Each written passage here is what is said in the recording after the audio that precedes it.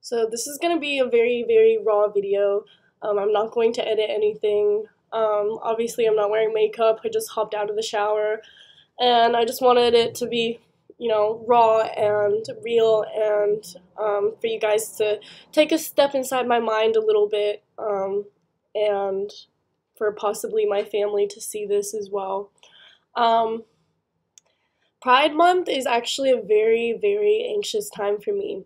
Every single year when Pride Month comes around, it makes my throat hurt. It makes me feel like I can't speak up. It makes it hard to watch everyone be allies and be loud and proud while I'm not.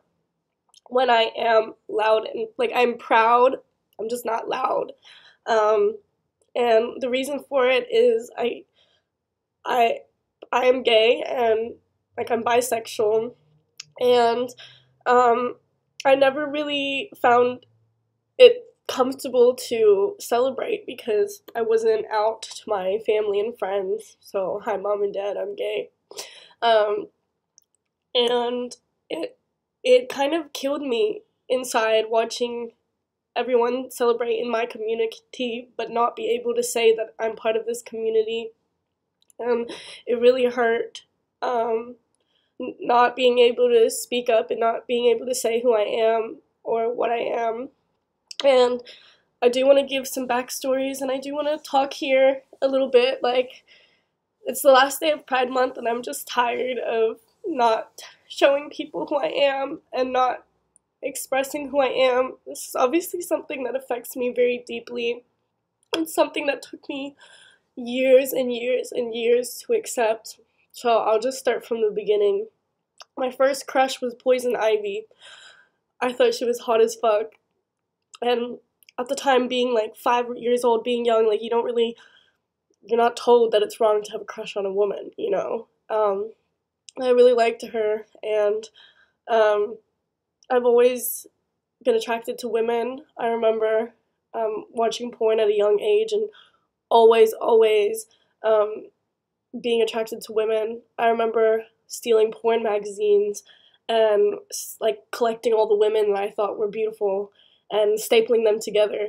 Kind of like how nowadays you have porn online and you open up all these tabs and you skip through the tabs you like. I just got pages of the girls I like and stapled them together, so I had my own booklet of women that I liked. I remember when my mom found it and I blamed it on my other sibling. And I just remember knowing that I kind of wasn't really allowed to like girls. It wasn't something said to me, but it just was kind of known. And I remember losing my virginity to a girl, and I actually didn't know what we were doing with sex. I had a lot of sexual experiences with girls, and I never considered it as sex. Maybe only last year when I had a lesbian partner, she had told me, what you were doing was sex. That is sex. That's lesbian sex. I didn't understand at the time. I just thought, no, we were fooling around. There wasn't penetration or blah, blah, blah, blah, blah. I was doing everything with girls and not even admitting that I was doing that with girls. I was dating girls and not being able to admit that I was gay. I was falling in love with girls and I wasn't able to admit that I was. And I remember having a deep, deep, deep crush with a girl in high school and loving her so much. And I remember when she kissed me and I couldn't accept it. And it really, really my life up until last year was feeling things for girls and wanting to date them and dating them and fucking them and not being able to admit that to myself. It wasn't that I couldn't admit it to other people, it's that I couldn't admit it to myself. I couldn't admit, this is how I feel. I've hurt a lot of my lesbian relationships by not accepting who I am and not accepting being gay. And just quickly, I do want to say, I do refer to myself as being gay, even though I'm bisexual, I'm also attracted to men. Because, for example, I'm from Finland and Philippines. I can say I'm Finnish. I can say I'm Filipina. Just because I say I'm Finnish doesn't mean I'm not Filipina. Just because I say I'm Filipina doesn't mean I'm I'm saying I'm not finished. So that's what I mean by I can call myself gay, or that's why I feel like I can call myself gay, because I am gay and I am straight. So I'm both. And I also experience a lot of inner hate in the LGBTQ plus community. I've had lesbian partners tell me I'm not gay enough, and lesbian partners treat me differently during fights or arguments and kind of throw the fact that I've been with men and I've been intimate with men and that I am also attracted to men. So it was very hard to accept my own gayness when I wasn't even being accepted by the community. So that's why, like, I feel like I have to mention my sexual history, like girls being my first crush, always crushing on my female friends, being intimate with my female friends, and not like being able to admit that what we were doing was intimate, dating girls, and not being able to admit that I was dating girls. Um, Fucking them, etc., etc. Like I feel like this is why I need to justify. But at the end of the day, like nobody needs to explain their history with women to be validated. You can never have sex with a girl, never kiss a girl, never hold a girl's hand, and still know that you're gay. So do not think that you have to justify and explain your experiences with women for you or men, like for you to feel validated in being gay. This is my own personal issue from being excluded by the LGBTQ plus community, or the people I know who are lesbians who have said to me, "You're not gay enough, you're not gay enough, you're not gay enough." And I felt like I had to explain and like prove that I am. And it also happened within my family. I remember I was at a family member's house, and in front of all his friends, he was like, "I love being the black sheep of the family. Like, I love being the gay one. I'm the only gay one in the family. Like, Johanna, are you gay?" And I remember, like, my mom was there, and I wasn't ready to come out. So I said no. And, like, it really killed me on the inside because it felt like I wasn't proud of who I am. And I am very proud. I just wasn't ready. And I would think about that a lot, going to bed and be like, maybe I should have just said yes. Maybe I should have just told the truth. Maybe I should have just been honest. But I just wasn't ready at the time. And it hurt me to lie, and it hurt me because I'm not someone who just like lies. I'm very forthcoming and I'm very open about who I am, and I'm shameless about who I am. So it hurt that there was a secret part of me that I had to hide. And I remember even just last week, I was on the phone with one of my friends, and my mom was in the room, and I had him on speaker, and he asked me about an ex that I had who's a girl, and I had to take him off speaker because I wasn't ready for my mom to overhear a conversation about him asking me if me and an ex who was a girl were still talking and still hanging out or whatever. And so this is still something that like bothers me so deeply, and I feel the need to like blurt it out and be like, this is who I am. And it felt so good. It felt so good yesterday when I was on Instagram and I wrote a post and I just said, like I'm gay and etc. etc. It felt so good. Felt like I can finally be me. Like I can finally say who I am. And I don't care if I'm judged for it. And obviously, the people I'm most worried about getting judged about is my family. I'm so lucky that I'm part of a family that won't disown me. They're not abusive. They're not gonna treat me too differently. I think the most that they will do, and that still bothers me and worries me, is that they'll gossip. They'll be like, "Oh my god, Johanna is so weird. She's so out there. She's so public. Why does she need to tell the world this?" Like, because I couldn't even tell myself this. I couldn't even admit this to myself. So I felt like I've held it in for so long, and I just needed to like blurt it out.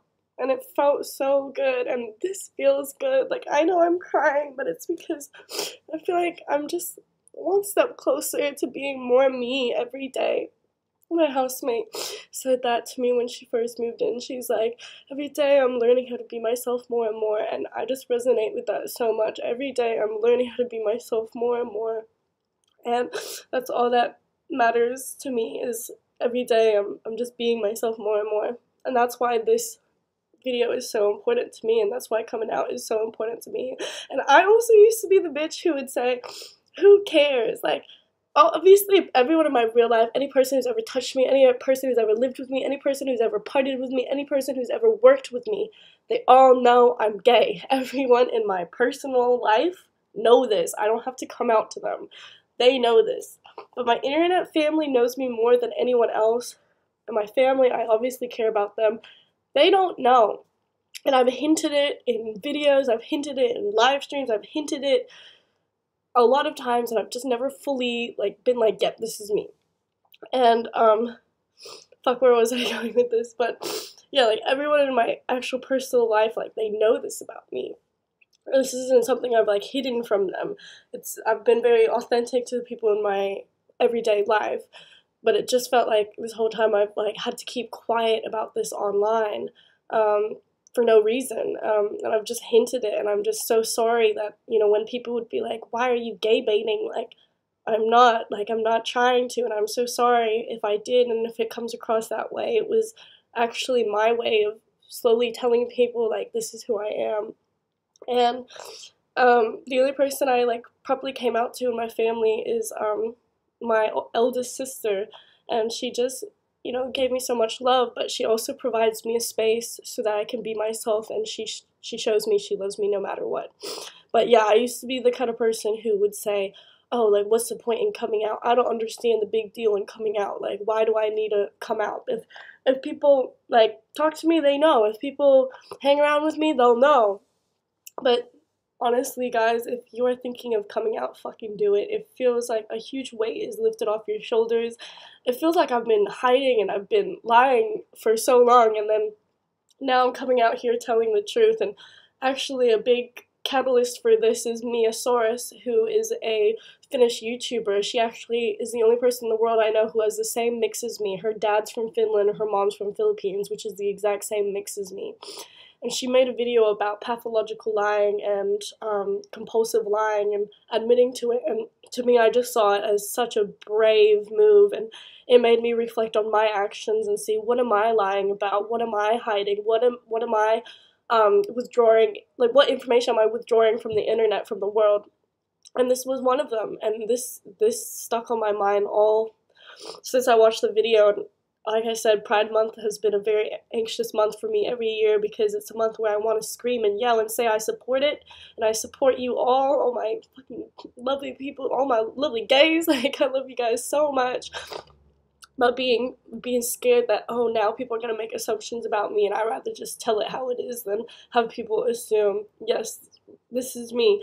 I'm gay and I'm proud, and this feels so good to say out loud. And I'm going to wrap this up because I know it's kind of like a random video, and if I lose subscribers for this, I don't fucking need them. If I lose family members for this, which I don't think I will, then I didn't fucking need them, because this is just who I am, and I've just always been attracted to women, if not more so than men. I just find it way easier to date men. I find it way easier to get men, you know, but times where I've felt very deeply for people, they've always been women, and that's okay. Sometimes I like men more, and sometimes I like women more.